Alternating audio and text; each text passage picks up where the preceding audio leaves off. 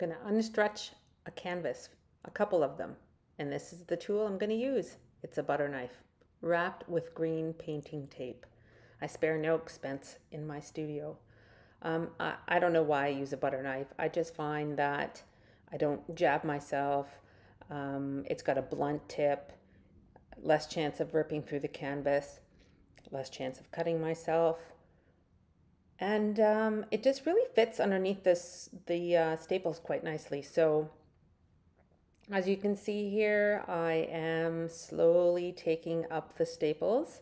This is a canvas that was pre-stretched for me by the company that does them.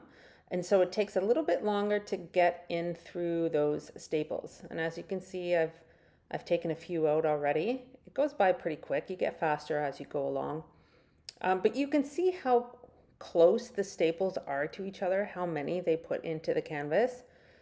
So this one takes me a little bit longer to get unstretched, but basically you just go through the whole thing and remove all of the staples.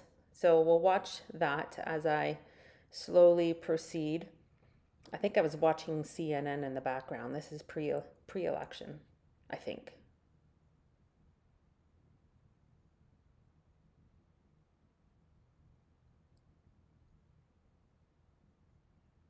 Oh, and the reason I am taking these canvases off the stretcher, um, minus that, I was using some pliers. I think they're called pliers. Maybe that's a wrench, a little wrench. And so sometimes only half of the staple becomes loose from the wood, and so then I use a plier to remove it completely. Oh yeah, so anyway, I was taking these off the stretchers because they are going to a gallery in Denmark. And these canvases are approximately 3 feet by 4 feet, 48 inches by 60 inches. So way too big to be shipping overseas internationally, fully stretched. So I remove them from the frame. I ship them rolled. And then once they get to Denmark at the gallery owner has them re-stretched, which saves me money. We don't have to worry about damage, and it just makes the process a lot simpler, I guess. So yeah, still removing staples. Slowly but surely, everything is coming loose. There's 3 of them that I have to put in together. So I'm not going to talk through the whole thing or you're just going to get really sick of my voice.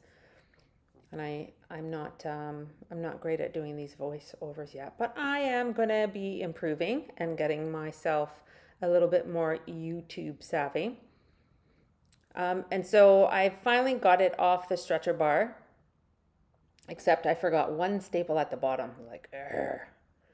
And so now I'm just laying it onto that's my kitchen island.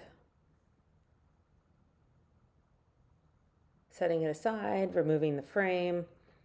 There's 3 of them I have to do. I think I do speed up the video so we do go a little bit faster. Oh, I think we're going a little bit fast now.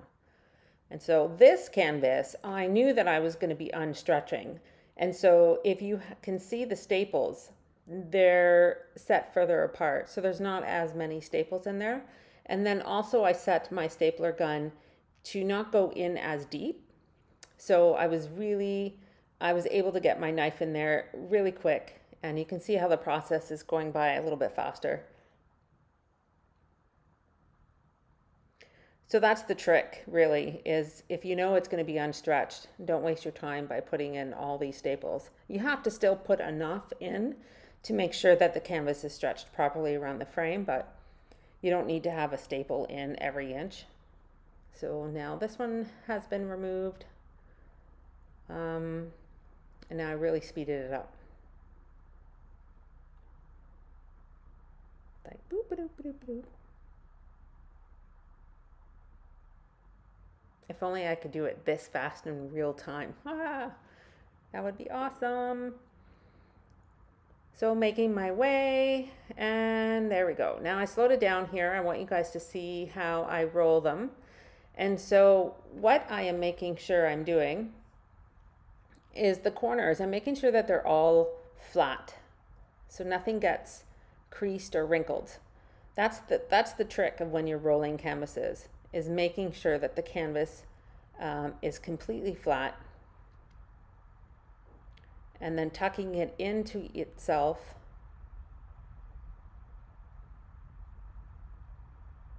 so that none of the paint is touching each other. And then simply just roll it up and roll, roll, roll, roll, roll.